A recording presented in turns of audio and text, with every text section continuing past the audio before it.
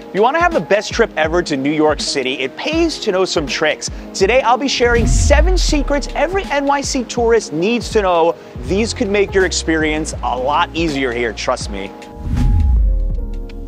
I want to show you guys something that not only do most tourists not know about, but even most locals.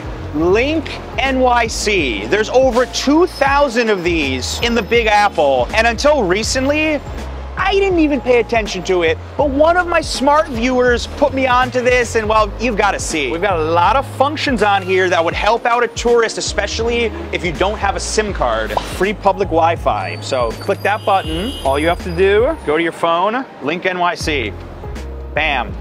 Basically internet on the fly. Want to find a restroom nearby. You want to open up Google Maps, you're lost, go into your hotel. In an emergency, you've got access to 911. And did you know you can make calls anywhere in the US here? Watch this. Ben, you're late, where are you?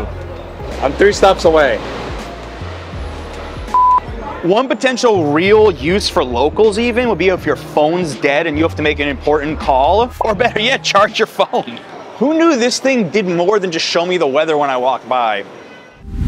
I'm all about tourists using paid tour guides on their trip to New York. There are some amazing ones, but did you know there is a free option that is really interesting? The Big Apple Greeters. The goal of this volunteer program is for local New Yorkers to take around visitors and show them their neighborhoods, take them to their favorite places, get a different perspective than your typical tour of Midtown Manhattan. It could be anything from favorite parks, historic sites, architecture, street fairs, markets, little shops, and restaurants that make their neighborhood's unique. So there's 3,000 of these volunteers in New York City, and honestly, if I didn't have a YouTube channel, this sounds like the kind of thing I might have even been interested in doing. All you have to do is go to their website, apply, talk about who you're traveling with, and if they can match you with somebody, they will. It's not guaranteed, but remember, it is completely free. They don't even accept tips. What an amazing volunteer service that they're providing. Another service I want to highlight is called Free Tours by Foot. I'm a huge fan of them. Now, the tours are technically free, but they use a tipping system, meaning you pay whatever you think the tours are worth, and their guides are fantastic, meaning you're gonna pay, but you are definitely going to get your money's worth. They have a lot of really diverse tours, Greenwich Village, Lower East Side. I've taken these myself in the past when I was a New Yorker. This New York City secret's for my pizza lovers out there. Have you ever prayed for good pizza in one of the most touristy spots of Manhattan? Well, John's of Times Square is the blessing you were looking for. This is one of the most unique locations for a pizzeria anywhere in the world because we're inside of an old church. Well, let's do a large traditional, and let's add meatball and mushrooms. It's actually really trippy eating in here. And as I turn my head and I look up, I see the ceiling of a church. It took them 2.5 years to renovate this place, to turn it into a pizza spot, opened in 1997. The stained glass is original and cut into 8 perfect slices, just like a pizza. Look at the little bits of mozzarella cheese on the garlic rolls, wow.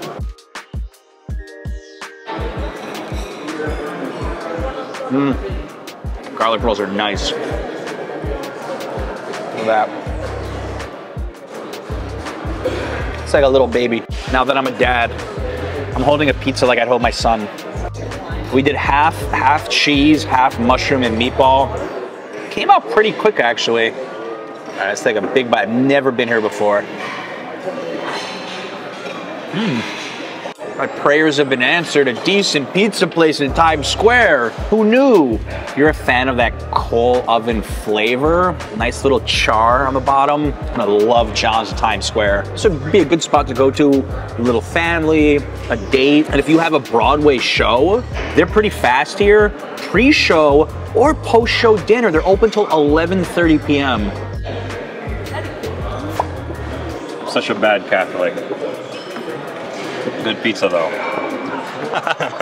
Now you may see the price tag and think, well, $25 for a pie of pizza, that's expensive. But did you know the average person spends $18? Because you could split these pies 3 ways, even 4 ways. This is the ultimate group activity. We're less than a 5-minute walk from Times Square, and I am about to walk underneath a 17-foot-long tunnel underneath a waterfall. All right, this wasn't placed here by accident. It's behind the McGraw Hill building called McGraw Hill Waterfall.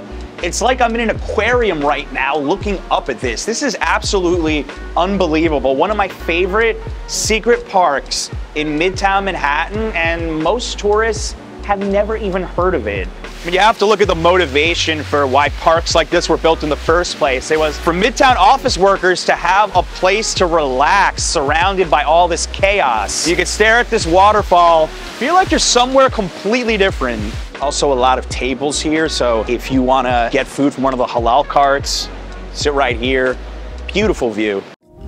Itinerary planning takes time, and a lot of you ask me for recommendations. I just don't have the time to do individual consultations. But the partner for today's video, I consider a New York City secret because they take that stress away. AskKhonsu. AskKhonsu.com is a team of NY-based trip consultants who tailor travel plans. I've mentioned them before, and I highly rate them. Working with them is so easy. Complete a short form, describe your perfect day, and a dedicated trip consultant gets assigned to build your ideal itinerary. They're even available while you're in the city in case you need anything during your trip, like food delivery or reservations. Visit AskKhonsu.com/HereBeBarr for 10% off.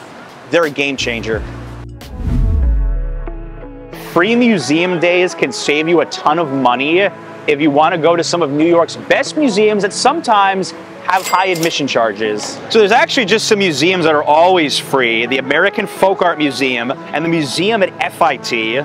One of my favorites is the Polanski exhibition at the New York Public Library. Very, very cool. I have been there a couple of times. The Brooklyn Museum, first Saturday of every month, free from 5 to 11 p.m. The Frick Collection is pay what you wish admission on Thursdays from 4 to 6. The Jewish Museum, free all day Saturdays. This one's the most interesting. MoMA, first Friday of every month, free from 4 to 8 p.m. You need to reserve these tickets 1 week in advance on their website. The Whitney Museum of American Art, pay what you wish, Friday 7 to 10. The Neue Gallery, which is a museum dedicated to German and Austrian art from the early 20th century, first Friday of every month, 4 to 7 free. Smithsonian Design Museum, pay what you wish, Thursday through Mondays, 5 to 6 p.m. The Guggenheim, Saturdays 4 to 6 p.m. is free. The New Museum of Contemporary Art, pay what you wish, Thursday 7 to 9. The Museum of Arts and Design, 2-for-1 tickets, Thursdays 5 to 8 p.m.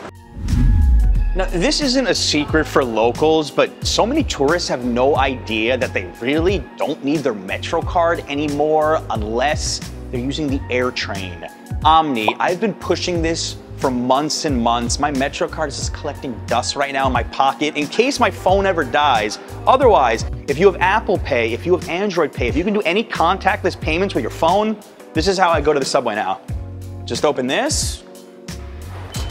That's it.